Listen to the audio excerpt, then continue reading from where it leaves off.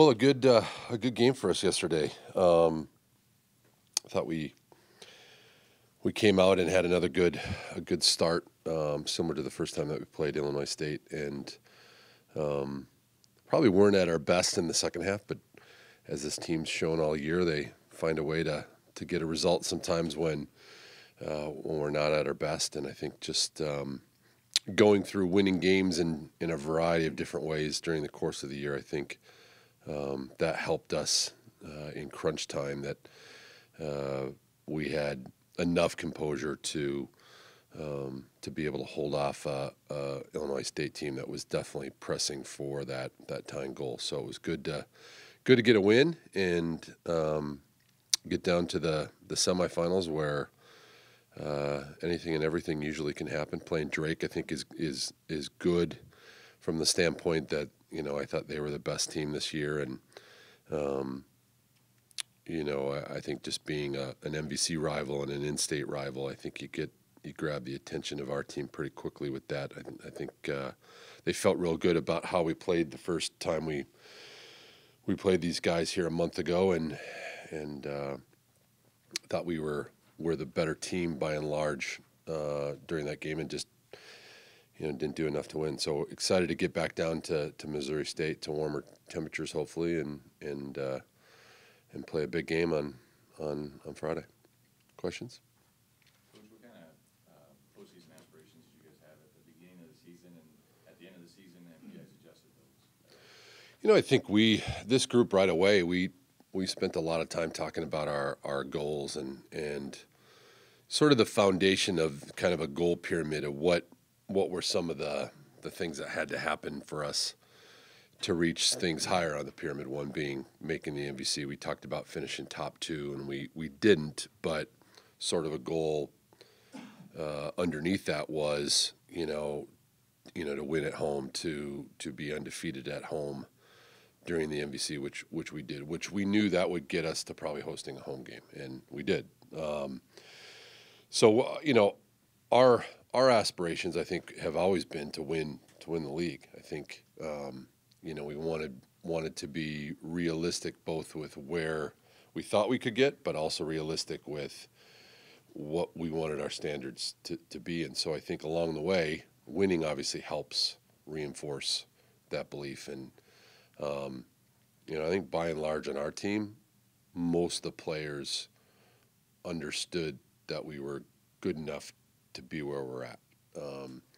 But there's always doubt. And I think when you win a lot of games, and you win a lot of games early on, and you shut teams out, I think we're at 10 shutouts or something like that, then they know they can play with everybody. And I think every game we lost, including, really against the other three that are down there, were all games that we were better for a lot of the game.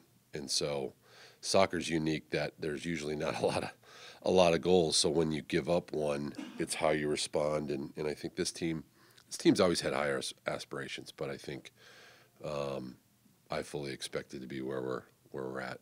At this point, it doesn't matter who's the one seed. You got to beat two good teams, in 3 days. So at this point, we're all even.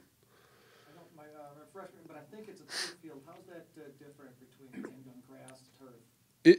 It'll be different. I think obviously Missouri State is the host, and they're there. Loyola plays on a very, very similar turf surface.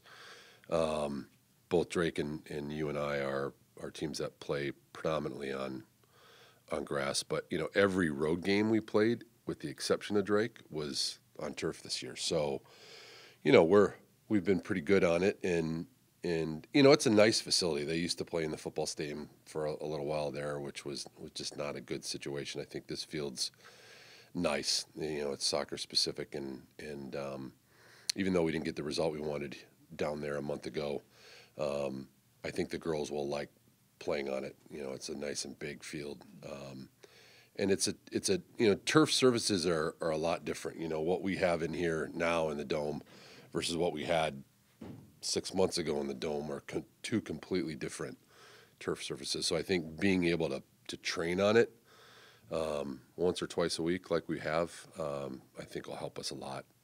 So yeah, I don't think the surface will will change much. I think everybody in this day and age now, they're always playing a half a dozen games on turf regardless.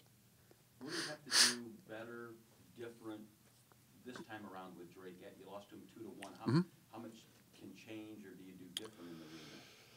You know, I thought we were good defensively. The first goal they scored, credit to the kid. It was probably the best goal we've had scored against us all year, and it really came against the run of play. It was under 10 minutes left in the half. We had really kept, I thought, their best 2 or 3 players in check. In fact, I think they had subbed off at that point. It was a substitution they made that scored the goal.